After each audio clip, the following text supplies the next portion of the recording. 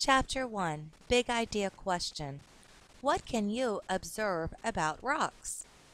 Rocks are almost everywhere on Earth.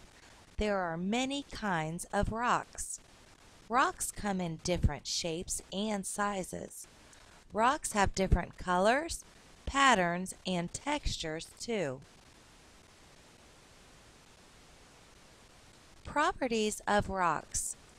A property is something about an object that you can observe with your senses. For example, shape, size, color, and texture are properties. Texture is how an object feels. You can sort rocks by their properties. What can you observe about the properties of these rocks?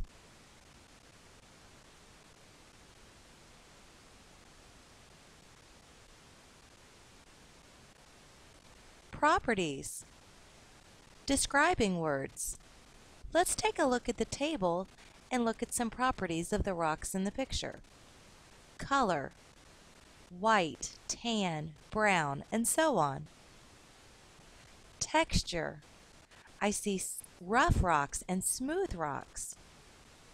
Layers. Layered, not layered. Fossils. Fossils present, fossils absent. And let's take a look at this rock right here. The fossil is present there. Air holes.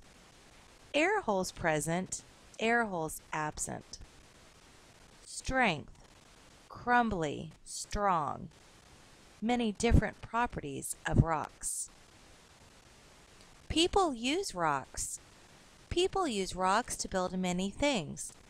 This famous monument in Washington, D.C. is made mostly of white marble. Rocks were used to build the tall, white Washington Monument.